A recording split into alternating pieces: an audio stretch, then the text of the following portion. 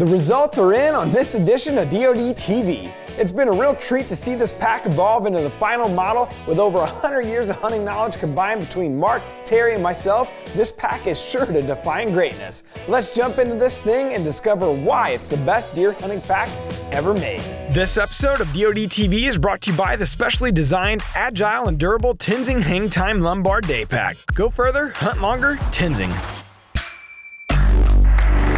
All right, so welcome back to another special edition of DoD TV. This one's going to be gear review style. We're sitting on the 100% Wild podcast. I got Mark and Terry with me, and we're going to be going over the Tenzing Hangtime Lumbar Pack today.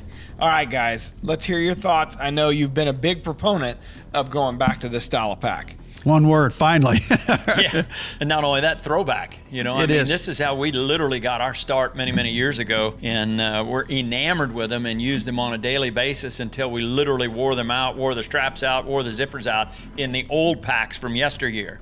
Now they've taken those ideas and incorporated it into this pack, and a lot of the functions and you know, some of the features that we really asked for, they've put in here. So I'm anxious to give this thing a try. You know, strap a few clothes on and throw all my gear in here, binos and bow hangers and every other thing I want to cram in there, rangefinders. And you might say, well, why are you doing a whole feature or a whole set of interviews on a pack? You know, a pack's a pack, but in reality, it's not when you're out there deer hunting. And they really did design, as the tag says, the best deer hunting pack ever made.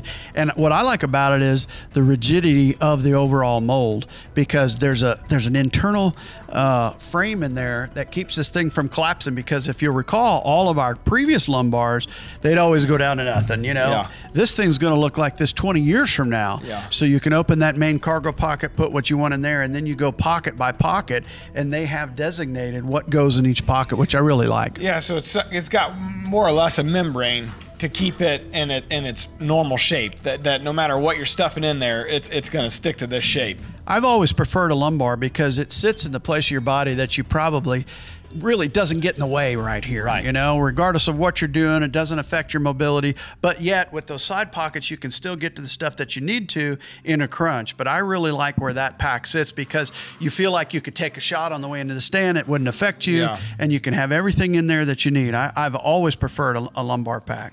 Well, and those side pockets that you mentioned, those are crucial. We asked for that to make sure, because a lot of times when you get up in a tree, you want to make sure that you're, number one, you're hooked in or you're tied off, but immediately you're going to start putting some bow hangers in or something to hang the rest of your stuff up, and it's nice to have those to where they come all the way around you. That's what I like, the length of these. Absolutely. Or if you're accessing an SD card on the way out, or batteries for a camera or flashlight.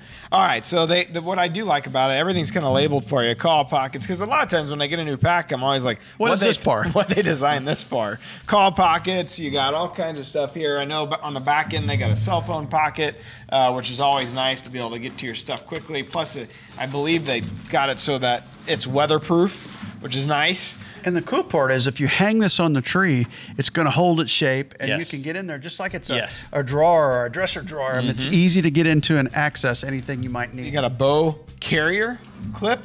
Yep. Be able to clip right in, take it in with you. And really, we ought to just go over it feature by feature. Channeled air-cooled back pad and shoulder straps. Very important, extremely important, because if you're walking any distance at all, the last thing you want to do is break a sweat on your back, because it never seems to dry. And it's a sturdy hanging loop on the base and strap. That's nice. Both the strap and the base have that. It's got 3 interior game call slip pockets, which are nice, meaning your grunt tubes or maybe even a fawn bleat or your rangefinder fit in there as well. External MOLLE attachment points and webbing straps for extra gear. Ultra soft and quiet fabric that is also going to hold up, I might add. 2 interior zippered pockets in the lid. Rigid EVA molded shell holds shape to hang open in tree stand. Chest and hip compression straps for custom fit. Specialty cell phone pocket, which is really, really handy. Premium oversized zippers, which is nice if you're wearing gloves, big heavy gloves. And 2 zippered hip pockets, which is really nice. Those are the things that I like the most about the pack. In reality, we got everything we asked for and a little bit more. It really is the best pack I've ever seen. Yes. It's dummy proof, just what we need. Absolutely, fits us perfect. All right, so that's the gear review and the brand new Hangtime Lumbar from Tenzing.